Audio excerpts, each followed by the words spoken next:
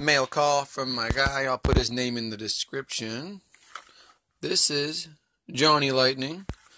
I gave this one for my son's going to open it. We're going to race it. And this one I already got freed.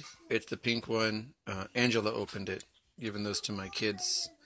And I got a second one of these beautiful Roadrunners. I wasn't sure which wheel variation it was, whether it was the K-Day or the regular. It's the regular again, but that's great. There's no such thing as too many Roadrunners. Superbirds. No such thing as too many Mopars. Oh, the short card. Yes. That goes up on the wall. Up on the wall somewhere. I'll find a better spot soon enough, but there it goes with the other, all my other Mopars. Looking good, looking good. What else is in the box?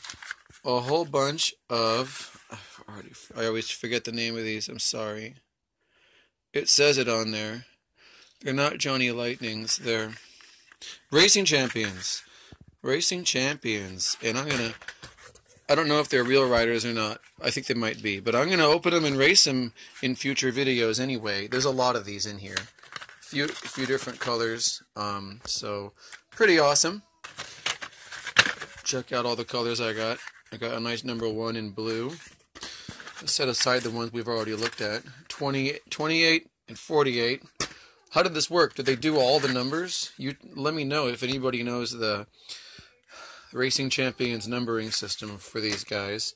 Are they just based on the real racers? Are these replications of actual cars that were raced? Let me know. 31. Because I'm not familiar with Racing Champions. Cool color on this guy, an olive, sharky, grayish green.